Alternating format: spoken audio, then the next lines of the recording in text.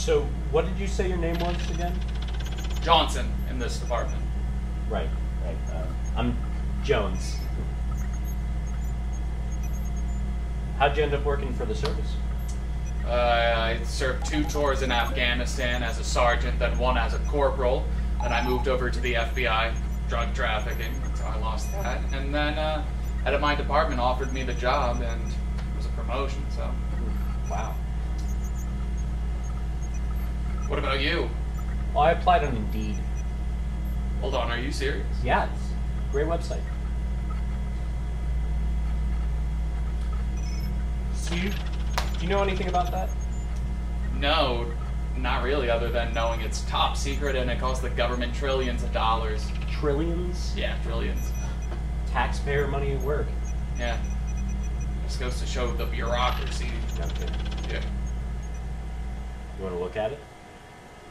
No, we can't look at that. Why?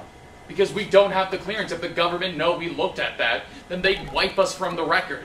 We'd never exist. They'll never know that we would look at it. Come on, did you not just hear me? We'd never exist. You bitch.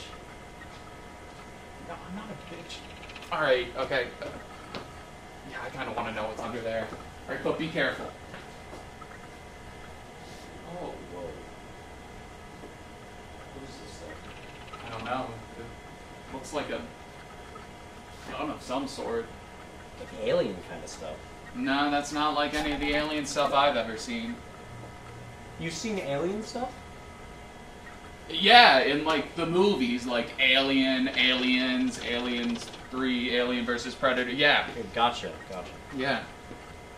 What do you think it does? I don't know. I think I feel a trigger with my thumb. Alright, well, be careful where you aim that before we know what it does. It could be highly explosive.